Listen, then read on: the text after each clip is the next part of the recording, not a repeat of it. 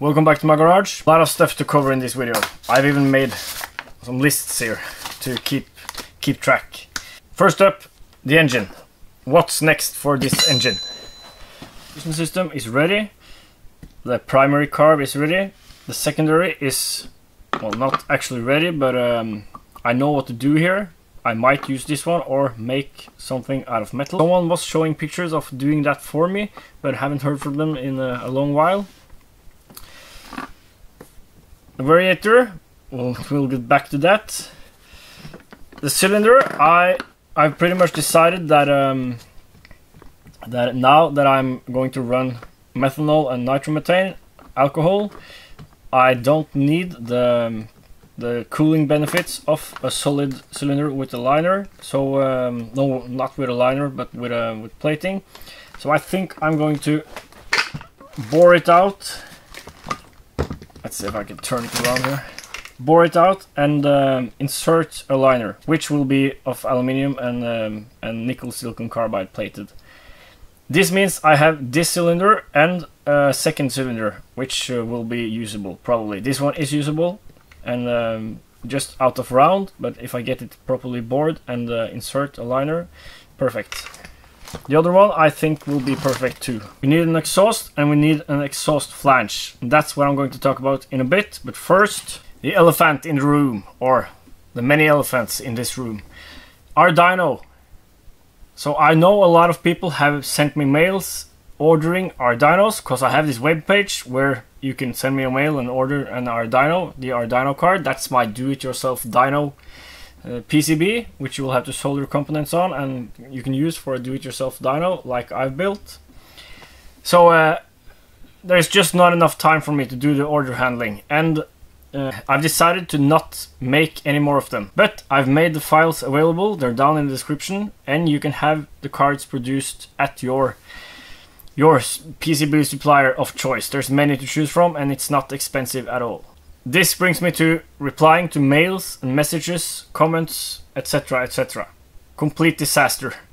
I used to be bad at it, now I'm just useless. It's a combination of too much for me to handle and procrastination, so that's my fault. Lack of organizing everything. I'm gonna get better at it. I'm gonna start replying to mails as they come in, not procrastinate and I'll do it later or tomorrow. And at least once a day I'm gonna sit down and reply to stuff, so that it won't pile up and it starts feeling like too much, and then, you know, this vicious cycle where you do nothing because it's too much. Transmission options. That's kind of what got me back in the game here now. And it started with you saw the previous video where I was trying out a stupid idea with a rubber band and trying to electronically control tension by using twisting a rubber band.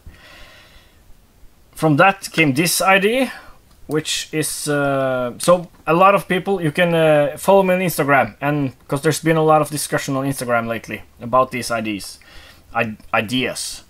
and so a lot of people have said that you can just use a ball screw or other screw and a stepper or servo and control it directly. You won't need, it will be fast enough, you won't need any springs or rubber bands or anything like that in between, and that might probably be right. If not, I came up with this idea. I think I made a little drawing here of the idea. I'm always saying ID, not idea. Probably sounds wrong both ways. Anyways, it's a system with a vacuum or low pressure in between two cylinders. By pulling this thing more out or pushing it in, you get a varying spring tension on this side, and there will be like this could be threaded, and there could be a stepper or a servo here which move that piston in and out. So this would be both linear action and spring tension at once, and the whole thing would be mounted like this to tension the engine. I've been considering a normal gearbox, like what you find on most motorcycles or cars or whatever, mainly due to efficiency, a little bit sounds better, but mostly efficiency, because rubber V-belt CVTs are really inefficient. There's some complications with that approach. It would have to be really closely spaced for the narrow power band in this engine to work, for it to work with the narrow power band. There's also my injection system, which is really simple and really meant to just work at a single RPM, single load scenario.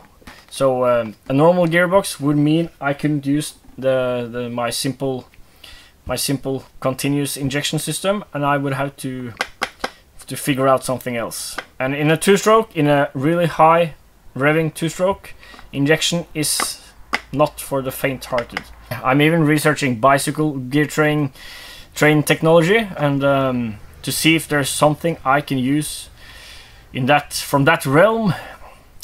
Sounds ridiculous, I know, and but just how funny would it be if the world's fastest two-stroke had a derailleur or two derailleurs and two big like cassettes of gears. Just a few days ago, this idea of how to make a variator that can use a timing belt popped into my head. I'll pick up a timing belt here and show you. Thought I had a timing belt, I didn't. It's those flat belts with teeth, and they're really efficient. More efficient than gears. More efficient, certainly more efficient than a V-belt variator. So Mighty is a timing belt variator. I've drawn it up in Fusion. I'll pick up my computer and I'll show you. This is version 1 of that timing belt variator. It looks very much like a normal variator or a roller variator. It has rollers. Those are the weights that push on this this pressure plate, or whatever you want to call that. They ride in these curved grooves, and as they get pushed out by centrifugal force or centrifugal force, they push against this plate, which is secured to the bushing here, and this movable sheave moves towards this stationary sheave. The difference between this one and a normal V-belt variator is these carrier sliders. Let's see if I can turn off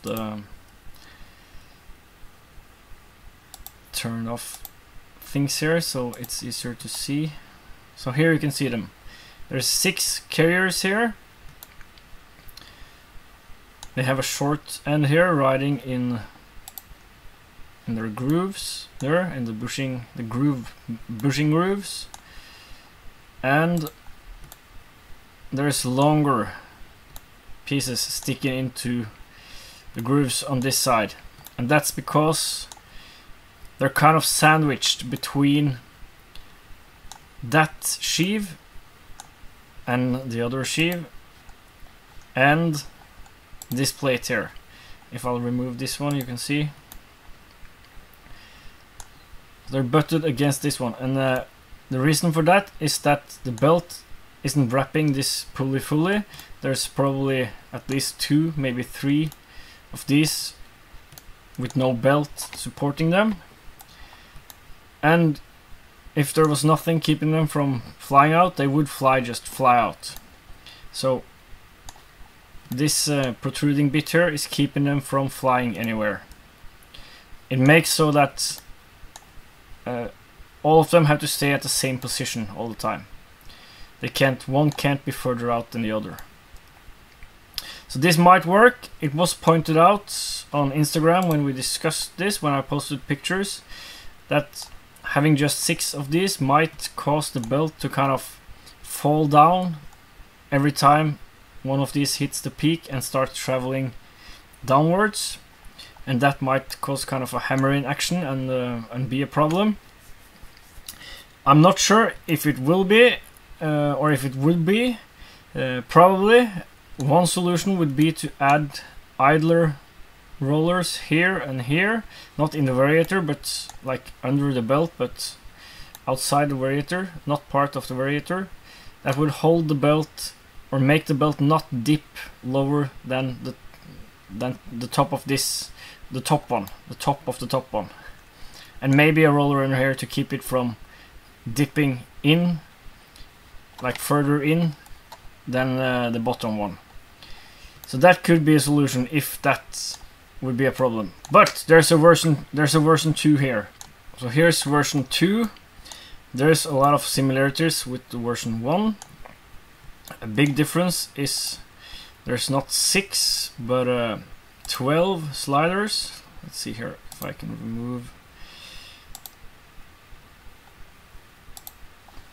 these parts. You can see here that there's now a full circumference of toothed carrier sliders when it's fully in first gear. Fully extended, there will be gaps between them, but not too big of gaps. The gaps won't be too big, and maybe that's better. Might work, might not work. I've removed the rollers completely. I don't think they're necessary for this to function because there's a lot of mass in all of these sliders, and they will do a good job pushing against this plate and riding up. So sliding up and forcing this sheave closer to this sheave. I'm not sure if it's called sheave. I think that was something I picked up at Moped Army. So I think it's sheave. There's springs here. They're pull springs, and they're to counteract the pulling force, or counteract the force of these trying to push out, and kind of to fine-tune the force here, because you won't need as much belt tension with a timing belt versus a V-belt. A typical V-belt variator needs a lot of belt tension. Not so with the timing belt, because there's physical, like it doesn't rely on friction to not slip. It relies on these like teeth, like a chain but a belt. So this might work. This might work. Might. I think there's 3 possible outcomes here. First outcome, the belt keeps these from moving at all, and no matter what kind of force they try to exert and move outwards, they can't move because the belt just locks them together with the teeth. Or it just goes to hell and all the belt just slips and everything just slides around and there's just a mess. Third option, they can, like, the belt will slip just enough to slip into the next groove, and it will be kind of a stepped continuously variable transmission. I'm going to 3D print a prototype of this system and see if I can get any information from that. If it works, or if the 3D print is too weak, I'll cast a prototype. That brings me back to the exhaust flange. I will also cast an exhaust flange. So design it, 3D print, and cast it just like I did with the cylinder. Should be made of steel, probably for like wear, but I can use my plating setup and electroplate it with nickel silicon carbide, and the wear surfaces should be really resilient from wear. Yeah. Okay. Been a lot of talk today. Will be a lot more work and not so much talk in upcoming videos. Thanks for watching.